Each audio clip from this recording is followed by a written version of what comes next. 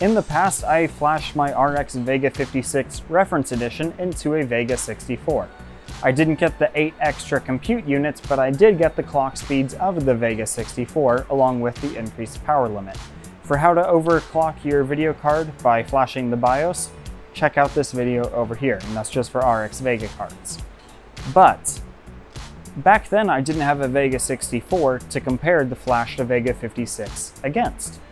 So today we'll be taking a very in-depth look at the Rx Vega 56, the Vega 56 Plus, and a Vega 64.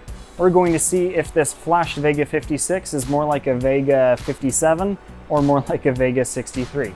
How much is it the clock speed versus the 8 extra compute units of the Vega 64? Let's find out.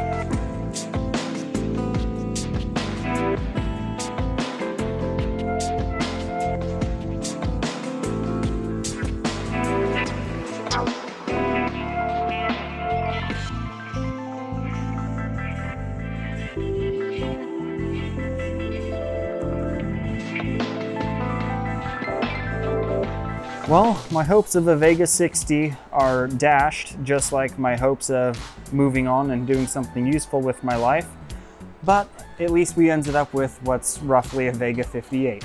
If you found this video useful, make sure to give it a like. If you want to see how far you can overclock your average Vega 56, I bought a bunch of them for something, and you can see the results of overclocking them and kind of seeing what the silicon lottery odds are for the Vega 56 over there. Other graphics card videos over here. Comment what was your favorite part about this video. What should I try with an Rx Vega 56, because I've got too many of them and they need to do something. So let me know down below. See you in the next one.